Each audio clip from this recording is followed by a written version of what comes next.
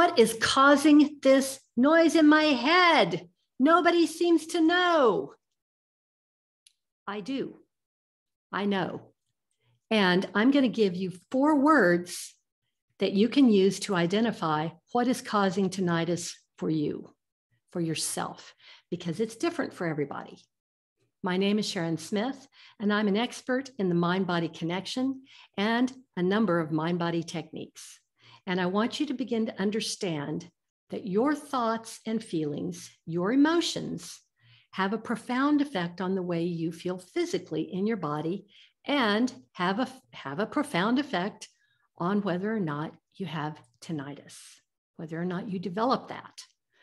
And I'm going to let you also know here that I have worked successfully with this a number of times with clients. In full transparency, none of these people came to me with this as their primary complaint, but it did resolve for all of them. They came to me for other reasons, but they all had that as, a long down on the laundry list of things that they had going on. So you're going to want to watch all the way to the end of this video, because I'm going to give you, after the 4 words, I'm going to give you on the screen at the end of this video, the next video of mine that you need in order to help you get out of this problem and stop the ringing noise, that sound that you've got going on in your head. So you want to watch all the way to the end. Now, if exploring the mind-body connection is not something you're interested in, if you're going, oh my God, I just want to go to the doctor and have him give me a pill, stop watching this right now. This information is not for you. Go, get out, really. But what I'm going to talk to you about, and I'm going to give you clear examples, is going to explain why there isn't a pill out there that all of you can take that will fix this problem, because you have already looked and you know there's not. All right. So here are the 4 words. Are you ready? When did it start? When did it start? That's right. That is the key. That's the clue. That's the key to unlocking for you what's going on. When you look back at the time around when the noise in your head began, I want you to remember what was going on in your life around that time and in the days, weeks, and months leading up to that, because you're going to see some immediate connections. You might have been having a tremendous upheaval in your personal life. Maybe you were going through a divorce. Maybe you'd suffered a death in the family, something else. It could be almost anything, or it may have been a professional thing. You may have had a horrible boss or been fired from your job, had a company close that you worked for. It could be anything along those lines, but you are going to know what that was when you go back in time and look at when did it start. Okay. Now you're probably already going, oh, okay, well, I know exactly that. Most of you know that already. So I want to give you a couple of examples. And one of them is not somebody I worked with. It was a girl that I went to college with.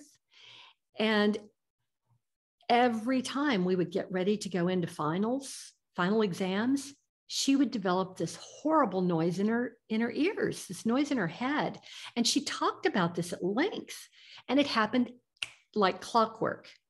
Once we were through finals and she'd done just fine, she always did, she was brilliant, then it would immediately just stop.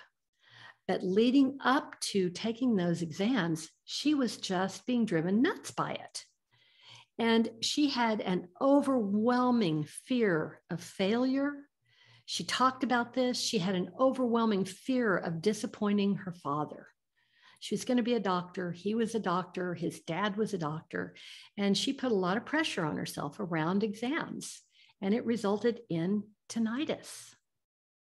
I don't know if she still has it. I'm not in touch with her anymore.